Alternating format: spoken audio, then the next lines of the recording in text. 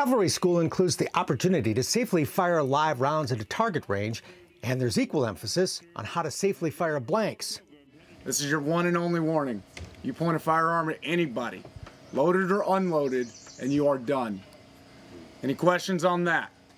I am deadly serious on that. We'll be shooting lots of blanks during the weekend reenactment, but staying safe with guns is really quite simple. Never point a gun at anything you're not willing to destroy. Keep the firearm unloaded until you're ready to use it. And keep your finger outside the trigger at all times. Horses need gun training too. Gunfire can, of course, spook a horse. So we spent an afternoon in the arena with our mounts, teaching them that gunfire tastes good. Okay, you guys ready? Starting on the ground, our officers would fire off a blank, and then we'd give our horse a bite of some tasty grain.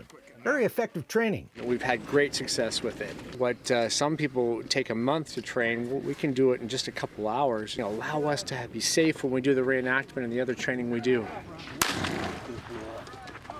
Okay, hold it, we'll feed. By the end of the session, we were back in the saddle again, each taking a turn firing a weapon horseback. All right, you're the new number one. Yep. You're going to shoot to your right when you're ready, when we're moving. You can take 2 rounds. Forward. March. Nice, Russ. With our 4-legged friends being rewarded after every shot. Get to smell the gunpowder.